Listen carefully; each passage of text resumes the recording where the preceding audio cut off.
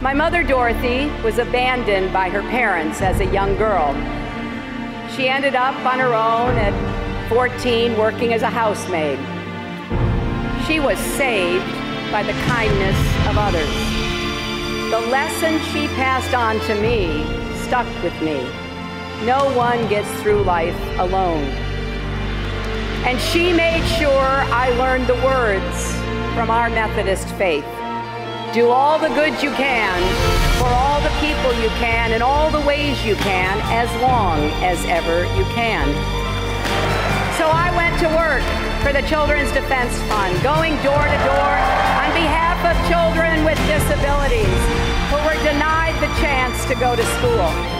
I went to South Carolina to investigate the plight of 12 and 13-year-old boys imprisoned alongside grown men who had committed serious felonies.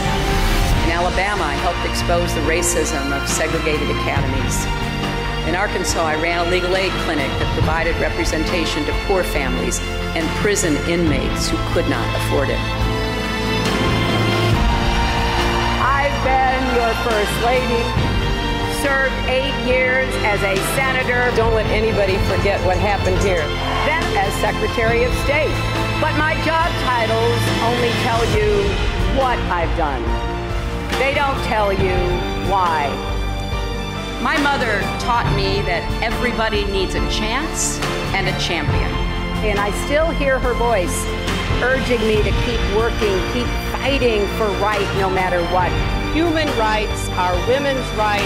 Gay rights are human rights. I wish my mother could have been with us longer. I wish she could have seen Chelsea become a mother herself. I wish she could have seen the America we're going to build together.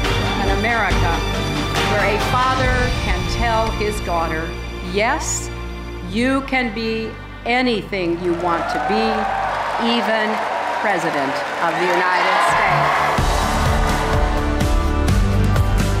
It's a simple but powerful idea. We believe that we are stronger together. To be great, we can't be small.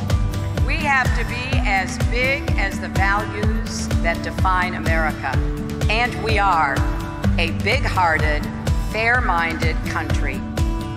We teach our children that this is one nation under God, indivisible, with liberty and justice for all.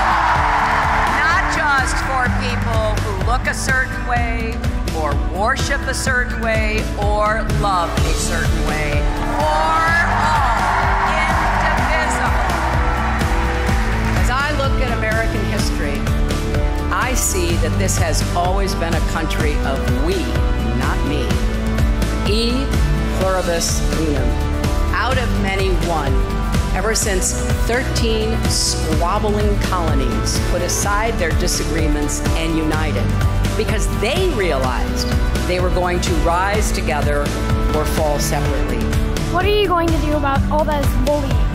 This election really is about who we are as a nation. I care about people with disabilities. It's about millions of Americans coming together to say, we are better than this. We won't let this happen in America. I'm good at the Here, come here, Ben. I'll do everything I can, and I'll fight for you as hard as I can. And if you agree, whether you're a Democrat, Republican, or independent, I hope you will join us. If you believe diversity is America's strength, not America's burden, join us. Black Lives Matter. If you believe the minimum wage should be a living wage, join us. If you believe no one working full-time should have to raise their children in poverty, join us. If you believe that climate change is real, join us. We will defend all our rights, civil rights, human rights, and voting rights, women's rights and workers' rights, LGBT rights, and the rights of people with disabilities. If you believe that every man, woman, and child in America has the right to affordable, quality health care, join us. If you believe we should finally guarantee equal pay for women, join us.